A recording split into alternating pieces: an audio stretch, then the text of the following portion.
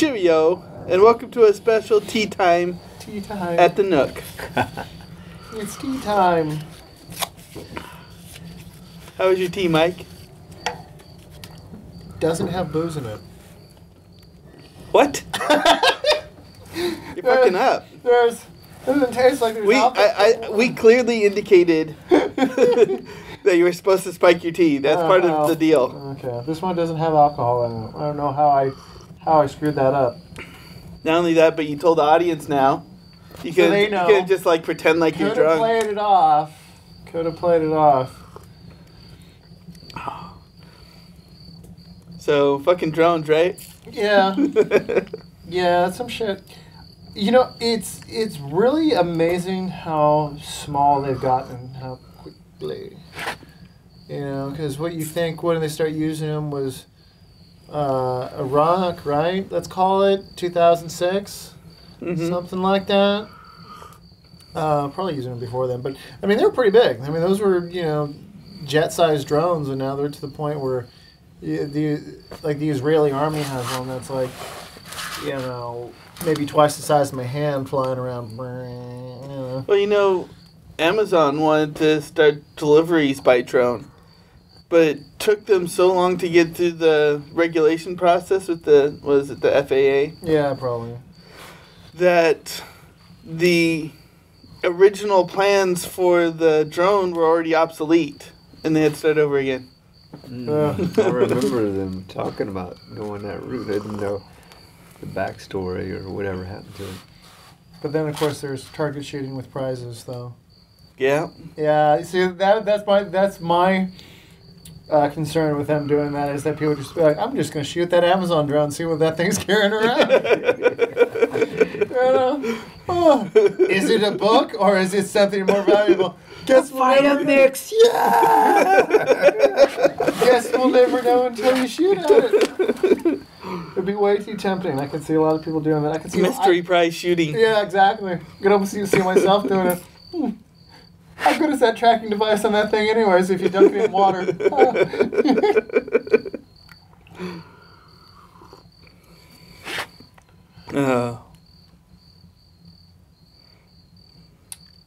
Is this something that, do you see them getting continuously smaller? How do you know the small ones don't already exist? I don't. Like micro ones. Like mosquito-sized. Yeah, that is a possibility. And what's even weirder about that is that, if you were to mention that 10 years ago, that would be like the tinfoil. Kookiest, tinfoily fucking thing you could say. Is I think they might have a mosquito-sized. And now somebody says it and it kind of goes, I really don't want to think about that, but that is a possibility, I mean, look at how small they have, spy cameras and shit already. Yeah. Yeah, I have a pen with a camera on it. Takes HD pictures. As do I, yeah. I think you got a better model of mine than I do, because mine, it gets kind of, choppy sometimes with the video, but, yeah, it does. It does take video. Yeah, it stores it on a micro USB. But, yeah. So, what were we talking about again? Drones. Drones. And things getting smaller. Yeah, things getting smaller. Not related to jumping in a cold pool or anything like that.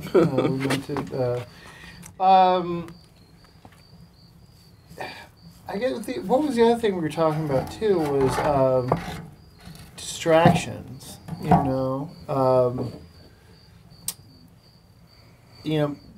Distraction would just be almost practically anything on television, so people don't talk about the fact that they got these really tiny drones. To make a transition of that was about as smooth. That's why you don't know about the damn drones. Yeah. Or Osmond, what was his code name? Tim Osmond. Tim Osmond. I don't even know who Tim Osmond is. It's Osama bin Laden. Oh, really? Yeah, that was his name. Tim Osmond? That was his CIA name. Tim Osmond. Wow. Tim Osmond. Huh. That's hilarious. Tim Osmond. I thought everybody do that. I know. No, I didn't. Now that I do know, like, that's a better name than, what was it, Martha Stewart's name in prison? She was M. Diddy, literally. That was her name. That was a funny, that shit maybe would make me laugh for months after I heard it. M. Diddy. Oh, it's so good. Still funny. M. Diddy. Still good. So, what were we talking about again? Oh yeah, distraction. Yeah. Hey, look at that butterfly. Oh, shit. Squirrel. So, at this point, and this is one of those like theorize away things. What is if we think about most of like the media, that's regularly consumable, I suppose, that you find if you were to turn on your TV or so forth. What are they trying to distract us from? What do you guys think? Like, what is what's going on today that's... Yeah, or I know we can talk about vagaries that, they're just trying to distract us from the fact there's a debt, there's a war going on, there's always a war going on, they're always signing treaties that they don't really want people to know about, all that sort of stuff. But, is it... I was listening to something today. Okay. That basically, to that exact point, it's to obfuscate that there's a pole shift going on. Ooh, okay. And that that would cause mad mayhem if the people put that together. Mm-hmm. So... Ron Giant Blue Marble, there's no way off it, by the way. It's going to start getting cold in places it doesn't normally get cold. And hot. Really cold. Nah, we got global warming to cancel that out. Yeah, don't worry about it at all. Cancel it out. At that point, the pole shift, just... Was that on Futurama? They're like, oh, so global warming never actually happened, huh? No, it happened, but it was canceled out by nuclear winter. Yeah. Yeah. If there's a pole shift happening, just break out that, that 72 Chevelle that, burns like a gallon every 5 miles or something like that. And solve everything. Yeah. Before you know it, we'll be fine again. Be nice, tropical, sunny everywhere. We might even see pterodactyls come back. It's so tropical. It's one of my favorites. Is a drone that operates like a pterodactyl? Yeah, that's a great idea. You should make a drone that flies like a pterodactyl. Dude, I saw a Millennium Falcon drone. What? Yeah. Oh, I want it. Oh, I want it so bad.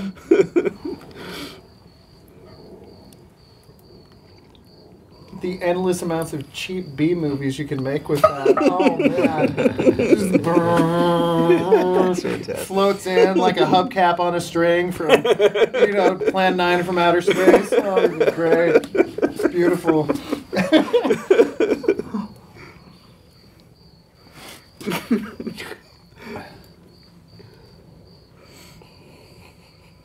Damn it, Mike. You distracted me again. Distraction! That's the word of the day. Hey, everybody. Ah! I know. Where's the talking couch? Ah! That's the word of the day. Distraction. Brought to you by the Children's Television Workshop. There we go. And viewers like you. Viewers like you. Now, not knowing about the pole shift thing, as that being a cause, I've kind of always assumed it as a distraction from the fact that they do consider us to be slaves, or if they don't consciously know, that's the way that the government treats us, regardless. So maybe it's just the distraction from like the big picture, in a kind of more vague sense of like, hey, people always talk about like the elite, the Illuminati, NWO, whatever, as being like this nefarious organization trying to, but I'm sure that they feel like they're doing the right thing. Yeah, when we talk about chaos versus order, not stealing Christy's topic, Christy. But I think that if they're narcissistic, they may be narcissistic and psychopathic and that they are that they either if they really pathological, are if they really are all psychopaths, right? Then they don't care. But let's assume that they're probably not all psychopaths, because that would be a very strange segment of the population for them all to be psychopaths. That they probably could be genetic. Yeah. Well, or take it into degrees of psychopathy, right? Sociopath, and narcissist, right? So you really, when you look at them from that perspective, not everyone has to be a psychopath. You could just have those who sort of worship the seat of power, but they're not maybe them themselves aren't technically psychopathic. They just have like a propensity to go that direction, or they have the potential. And then the narcissist is just, he's fully functional as far as, the emotional spectrum. He's just completely lost into himself, right? The world is. So those other two are equally capable of, the horrific action as the bona fide psychopath.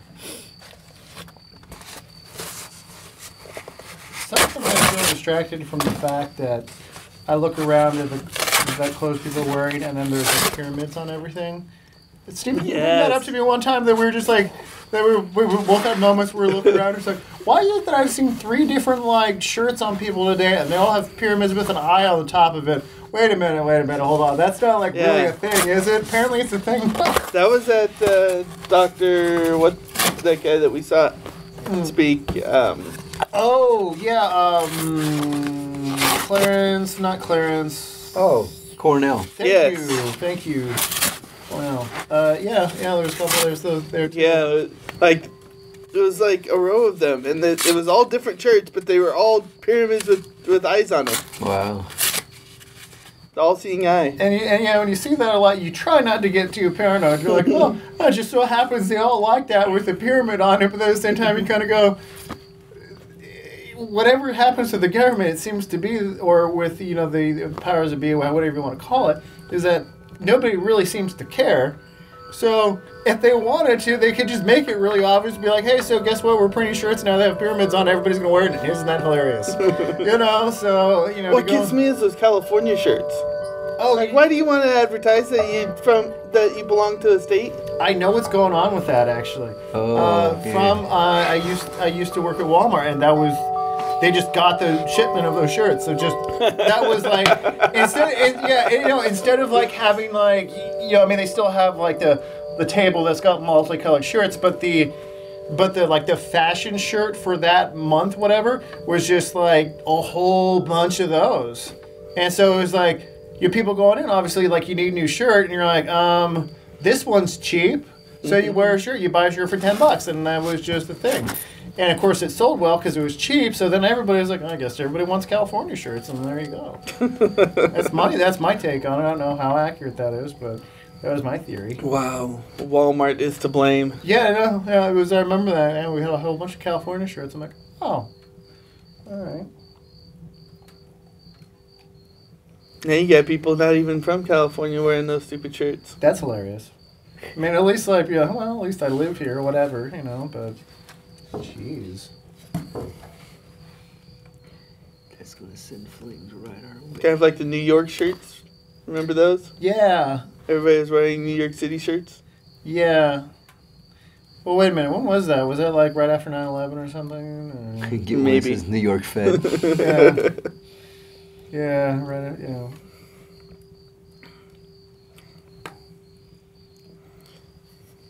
Yeah, you ever notice how everybody's always wearing those jackets with the 3 letters on them? Those sunglasses? Like following you everywhere? I know. One of these days, Steve. One of these days. I'm going to come home and I'm going to bring that up to you, and I'm going to be like, it was really weird all day, with these guys, 3 letters. They were driving a white van, said Flowers by Irene on it. Fucking trip. I ever tell you I got followed home from one of these meetings? Followed all the way home to the house. Really? Yeah. Turned out it was Joe. Turns out it was Joe. That's good to hear. He just happened to be going home from someplace, same time we were. Steve was in there. Steve was in his truck, sweating bullets. I just drove past and circled around the block. Well, yeah, I think that's what anybody would have done. Yeah, exactly. But as soon as I passed the house, Joe pulled into the driveway, and I was like, oh. You parked around the corner, wait to see if anybody came out with like suits on or anything. You're like, you know. It's like, why is the mailman out at 2 a.m.? So odd. Delivering packages at 2 o'clock in the morning. That's unheard of. That's dedication. I suppose it's near Christmas.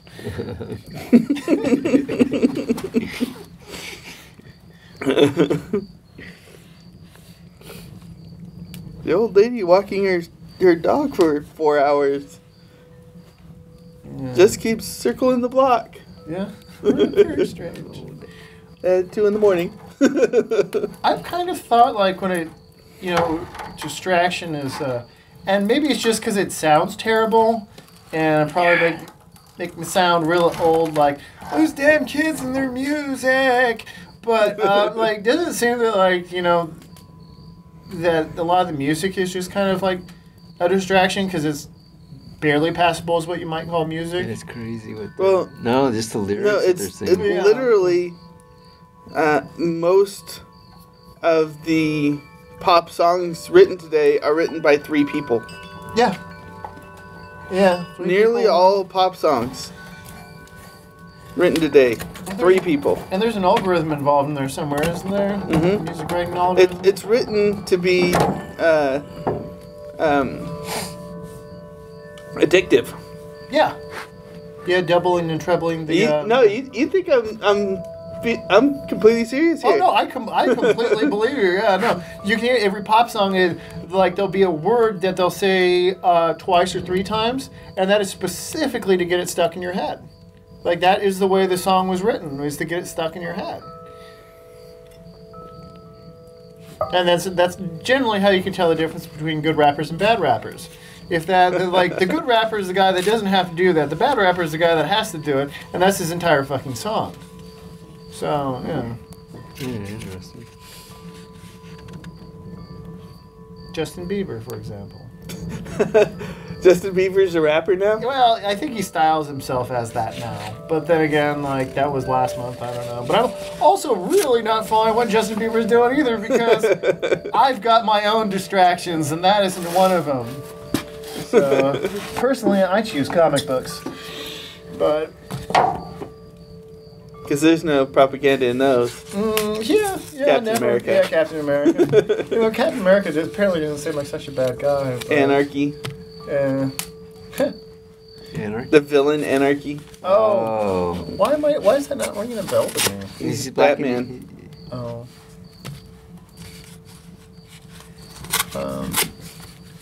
Yeah, okay, so is a distraction always a bad thing? Or do we constantly have to be glued to you would be depressed like 24 hours a day. That's what I'm saying. Like you'll turn into Alex Jones real quick if you don't have something to do with your time. Putting ships in little bottles. Growing tomatoes. Gardening, something. Working on a pet car project, something Fallout 4. Fallout 4. Yeah, your video games. That I don't see doing something, enjoying something that is just completely you're using grand total sum of really not that much of your brain. I don't see anything wrong with that. So that's what you want to do. You got to turn the brain off sometimes.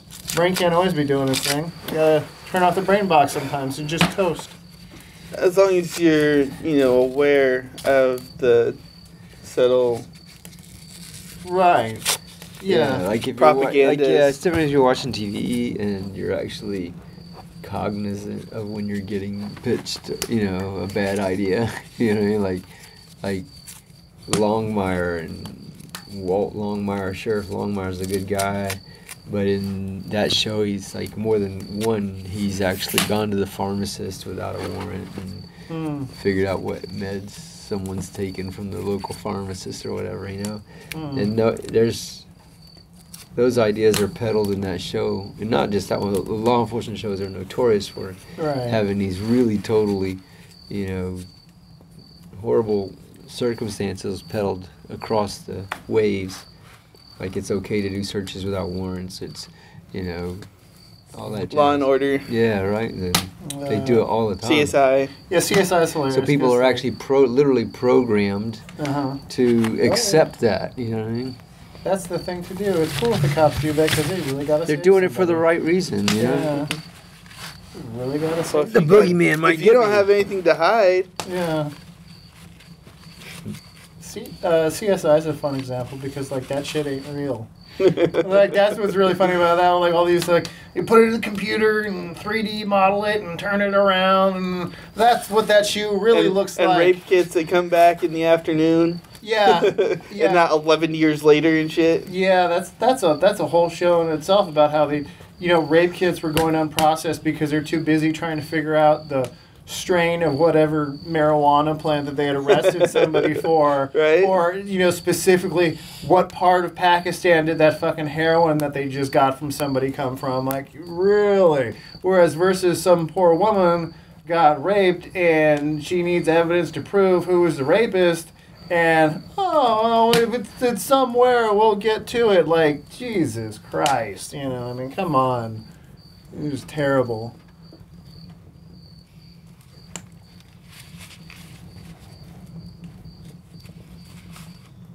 But drugs are bad, Mike, okay? Drugs are bad, okay? Drugs are bad. Unless it's acid. Acid's amazing. Unless it's acid. Remember that, you kids. You heard quote unquote me. I said it. Drugs are bad unless it's acid. Thank you. Yeah, drugs are bad, like Oxycontin, Percocet, morphine, prescription pharmaceutics. Yeah, isn't that a wild SSRIs? One? Yeah, isn't that a wild one? That like the things that you're prescribed that you go to a doctor and have to go through the whole thing of like, well, this hurts me, this bugs me, I've got joint pain, blah, blah, blah. Blood pressure pills. Yeah, all these things that are supposed to... not terrible for you. Yeah, are so bad for you. What was the one you showed me the other day? Oh, might cause sudden death. There's this new pill for BED, which stands for binge eating disorder, which didn't exist a year ago or something. They just came up with it. Like the first thing that they mentioned in the commercial may cause sudden death. And it's like, and if it doesn't, then you're gonna be psychotic afterward. It causes psychotic episodes. Yeah, that was a wild one. Causes you to hallucinate. Woo. Says if you start changing colors to notify your doctor, I'm dead serious. Yeah. If you turn all the colors to the French flag, please inform your physician of that problem because it could be a bad scene. But you won't be binge eating anymore. Yeah, but you won't be binge eating anymore. There was I remember one that was particularly toxic or something like that. It was the one for if you've got like yellow toenails. Vyvanse, that's what it was. Oh, Vyvanse. But yeah, the one for the yellow toenails was really bad too. Was that in 6 months your toenails are gonna be like white again, and but you have to get like your liver tested every month because it could be killing you. Yeah. Oh, okay. No, it is killing your liver. Yeah. Like. Not only antifungals are terrible for you, like oral ones. Right. They will fuck up your liver and it's cumulative. Like if you took 6 pills when you were 20 and now you're 40 and you've got fungus on your nails again. Mm-hmm. Your liver remembers that 6 from your 20s.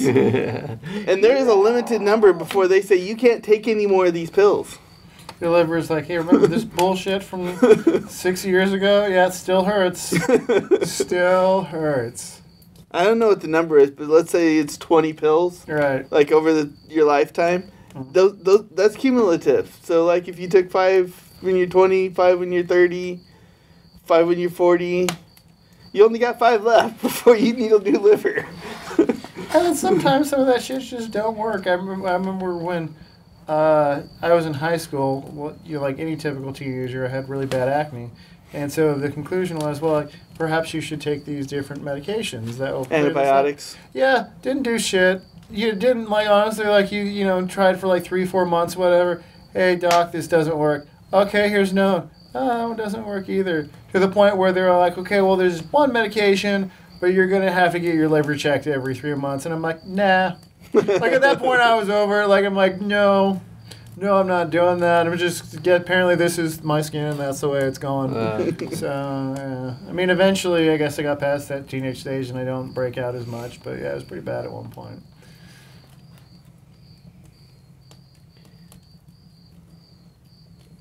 So how about the Mets? How about the Mets? Is it that bad that we're talking about? Sports is another distraction. Yeah. The circuses of bread and circuses. Yeah, definitely. Did you know the NFL was a non-profit up until like 2010? Huh. No. Yeah.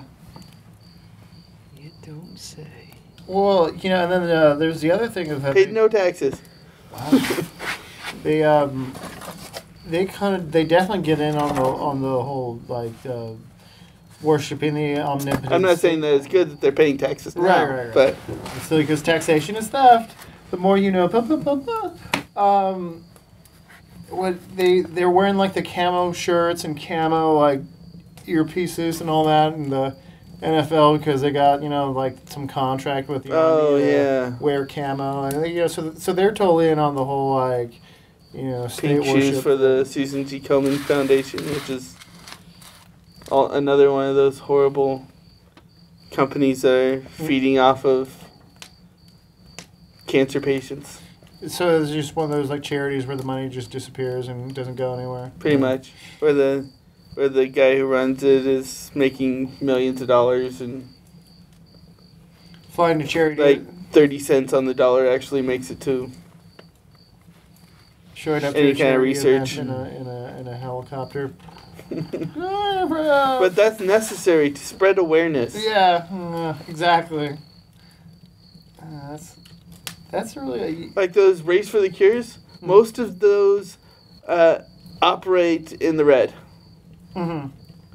Like they don't even take in as much money from those as they spend on the event. Mm-hmm. But they claim that they're for advertisement purposes, not for donation collection. And then where does the money go to? You know, I mean, as in who decides which medication that money's going to, if any medication at all? You know, because you know they're deciding. You know, it could just be sent to some quack and thanks for the cash and try this medication I came up with overnight and you know FDA approval 10 years later and find out it's toxic and gives you a third arm and. And you gonna say nipple? You know, considered it, and then arm came out. But yeah. And don't trust the FDA. Don't ever trust the FDA. Those guys are crazy. I mean, you know, think about it. Like every medication that's ever been recalled was already approved by the FDA in the first place. So there's one. Like, talk about a track record. You know. Would you loan the FDA money and expect to get it paid back? No, they wouldn't pay it back. They write. They don't have to though. They write. They're the government. They don't have. That's true. They're the government. They don't have to do anything. Oh, here's a distraction. Do you think that 28 pages is a whole big fucking distraction? 28 pages? Yeah, the 9/11 like report thing. Yeah, I think it's because if you dig deeper, it's Israeli.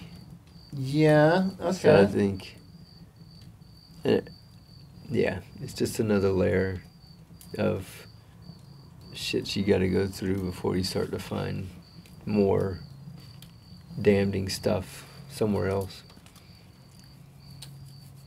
If I were to create a robot that I could say have sex with, how big of a distraction would that be? You'd probably need an FAA license. Probably need an FAA license. That's a lot of distraction. A lot of distraction. I was just thinking of the Rick and Morty episode. Did you see that one where? Yes. That was hilarious. That was good. Yep. Well, have a good night, everybody. Thanks for watching. Peace out. Drink your tea. Drink your tea. It's good for you. Tea's good for you.